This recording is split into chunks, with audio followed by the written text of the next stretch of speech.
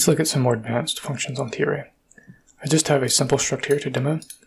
It has one property for x, which is of type int32, and it has a y property, which is of type float, so something different.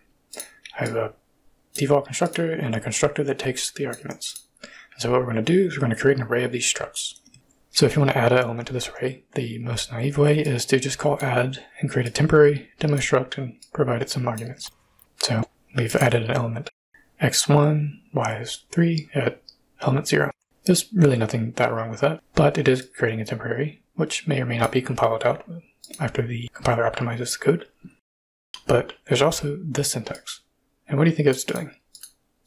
It has the new keyword, but in parentheses it has the array, and then it has the demo struct with arguments. So it looks like we're doing a heap allocation for demo struct, but because we're providing the array in parentheses, we're actually invoking something called a placement new operator.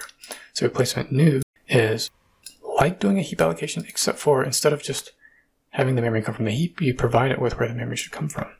And so in this case, we're saying the struct array, and so Epic has set up TArray to work so that if you do placement new, where the TArray is the source of the memory, it just adds it to the end of it.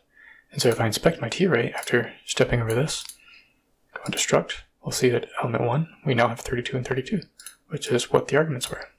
And so this is like constructing it, but we don't need to make it temporary, we just made it directly into the array.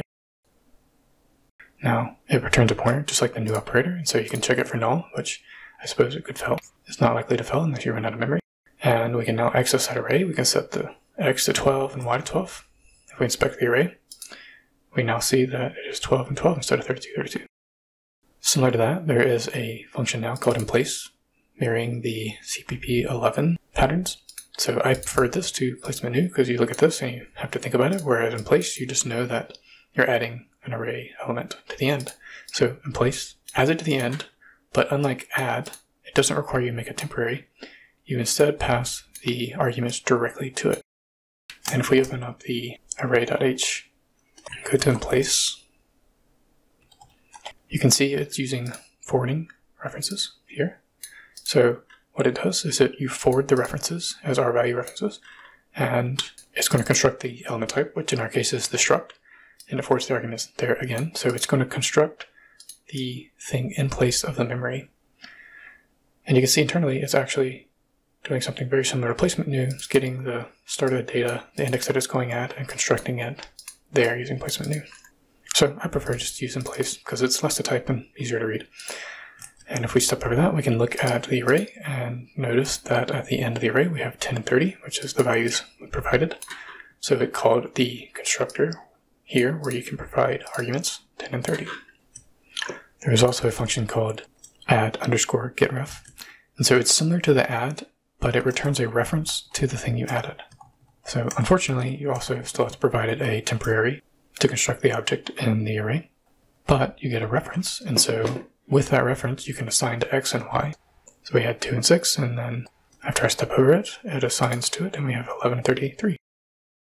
There's also now an Emplace getRef, which is very similar to add getRef, but it works like Emplace in that we don't have to create a temporary struct. We can just provide it the arguments, and it'll create it in memory.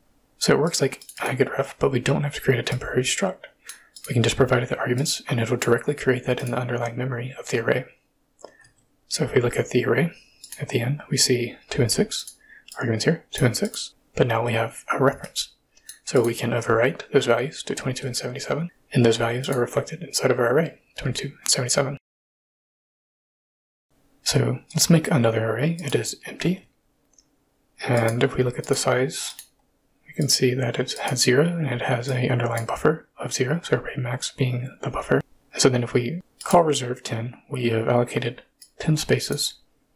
But if we look at the actual array, it's still empty. And so there's a function called SetNumZeroed 5. And if we call SetNumZeroed to 5, if we inspect our array, we now have 5 elements that were mem zeroed. So this is another function you can use to quickly zero out memory.